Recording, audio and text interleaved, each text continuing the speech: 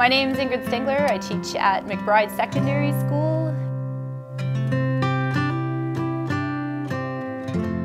McBride is a little town of about 600 people. It's nestled in the Robson Valley. So we're located between Prince George and Jasper on Highway 16, about 2 hours from each. It's a beautiful spot. The mountains here are gorgeous, and the Fraser River meanders through the valley, and there's farm fields, so it's quite appealing in terms of being nestled in a valley.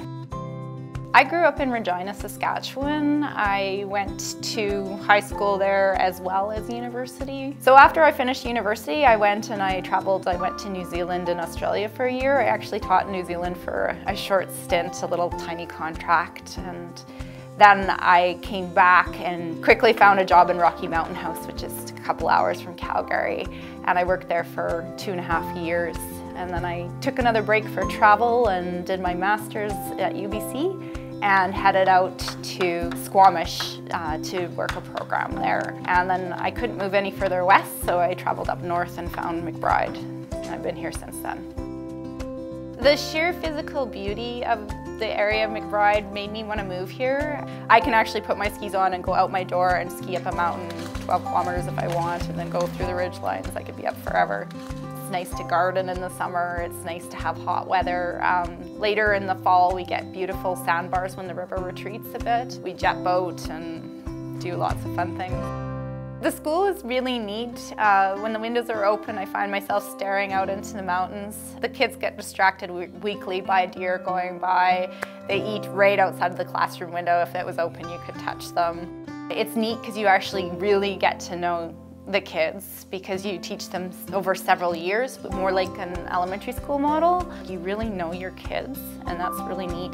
And then you cater to them and what their needs are, and that's really satisfying. For some people, it might be intimidating to teach in a variety of subjects. I actually really love it. I think you get stronger in different subjects because you know how to link them. I'll do a quick little drama thing that will support my English class later, and the kids don't even notice because it's drama and that's fun.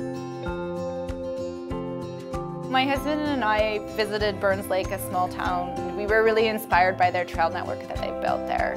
The people who started it were teachers at the high school, and they said, oh, we started our club with 3 people, and we said, okay, so we started a club with 3 people, and soon enough we started a whole mountain bike infrastructure program. Last year we opened about 10 kilometers of trail, which is new to the community. We didn't really have any low mountain walking trails. There's a lot of hiking in the alpine, but you need a 4x4 to get up to it. And it's such a short season. And built some mountain bike trails, and I do a lot of grant writing. I spend hours grant writing, but we've managed to get about $150,000 so far for our efforts, and we have a crew out there working and building some trails this year. So it's really nice. My son and I spend a lot of time on the trails. He plays in the bush and eats tons of snacks, and I kind of lop away with my cutters. It's really neat, like raising a child here. Every single person in every store knows his name and talks to him, and it's really special that way. I really think that's a really important thing about small town living. I live really far away from my grandparents and my family, but I feel like I'm part of a family. You can ask anyone for help. It's a good community feeling or community spirit.